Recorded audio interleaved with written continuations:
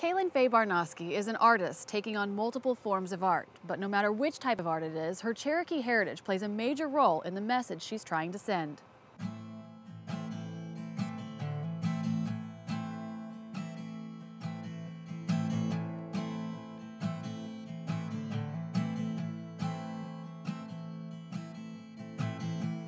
Don't remember much about that house on Broadway, that little town in the southeast. Trees all swayed around as if they had a secret. Wish they would have told me. I'm Kalyn Fay Barnoski. I'm from Tulsa, Oklahoma. Actually originally from Okemah, Oklahoma. I'm in school and getting both of my masters so I can be a professor. I know what I love to do and I'm really passionate about what I want to do, and so I want to give that to somebody else as well. I got into art when I was like a really tiny child. I loved art and I loved music. I still feel like art is a way anyone can help someone. Mine isn't so much about just being Native as it is like trying to interact with other people who are dealing with being Native and being white and trying to fit in. It's different in Oklahoma than it is anywhere else because there's 38 plus affiliated tribes in Oklahoma, so most people you run into are going to be a little bit Native. My dad is full-blood Cherokee. All of my thesis work I'm working on right now is my Christian background versus like Native spiritualism and how my dad grew up and how he still carries a lot of those ideas and views but tries to mix them with Christianity. My family's really tight-knit. My grandma always brought us all together. She taught and spoke in Cherokee. I definitely feel like there's a connection with my grandma when I do my art. Even though she's not here, she's always been very supportive of me doing art. She's who inspired me to do the work that I'm doing. I wouldn't be doing this if it wasn't for her. I was told I was too young to understand much about the town and how life moves.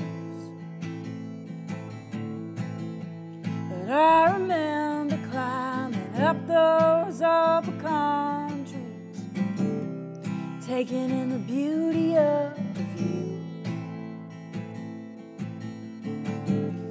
And I still call town my home,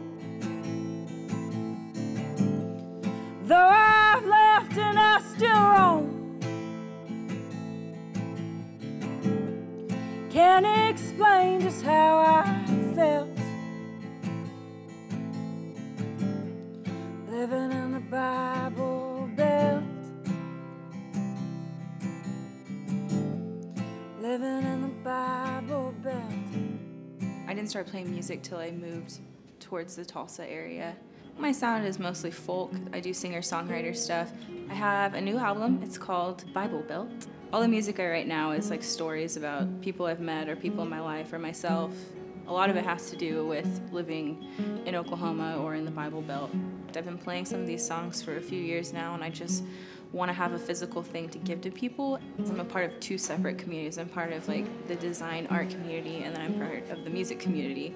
I do all facets of design. I do poster design, I've done web design, I do any sort of print design. I like working with silkscreen the most. I made one that's kind of comical, that has a Native on it, and it says, "I'm part white, but I can't prove it." One of the pieces I worked on was two separate silk screens that I sewed together, and one was of like a traditional like 50s family at a table, and the other was a group of like Native men just out in the prairie. And I got some like syllabary on it too, which translates to Yosei, which means I wish I had that. It's just like a conversation about how one wishes they had the other. Like my white side wishes they had like the culture and history that my Native side has. My Native side almost wishes they had like this traditional like white family stability. For me, Cherokee means like community. It's not even just that, it's like retaining a heritage and pushing it further and not making it better, but always being appreciative of your history, continuing on with that. Not letting it die, but also not scared to keep progressing. Grace and rain and sins and dust caused our bodies all to